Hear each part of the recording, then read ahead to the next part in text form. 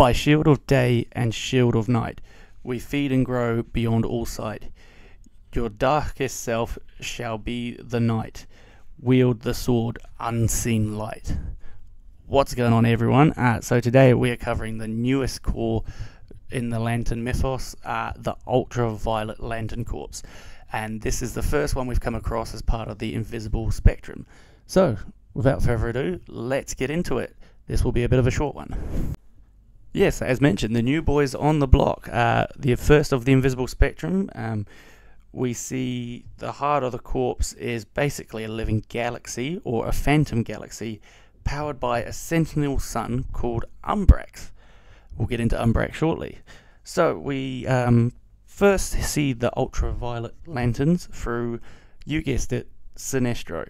As we've seen so far, he always seems to get involved with these sort of stories.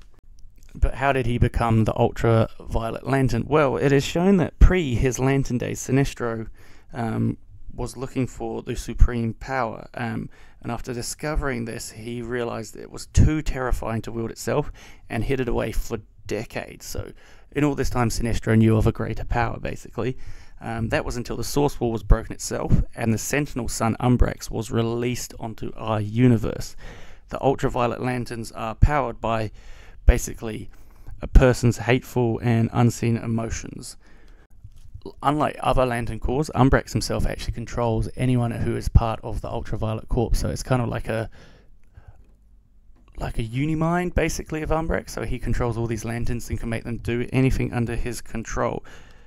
That is, but there are two people who obviously are exceptions to this rule. There was Sinestro, who something about his original suit, it makes him invulnerable to it, and well, John Stewart himself becomes one, and he just has enough willpower that he is able to control himself while he is a ultra-Violette lantern, which is an incredible feat on his part.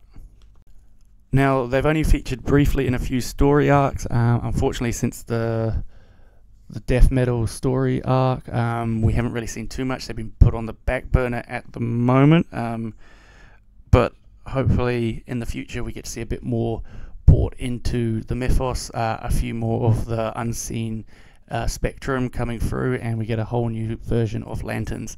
This was a good intro to them. They were an extremely powerful core, and fingers crossed, yeah, more in the future.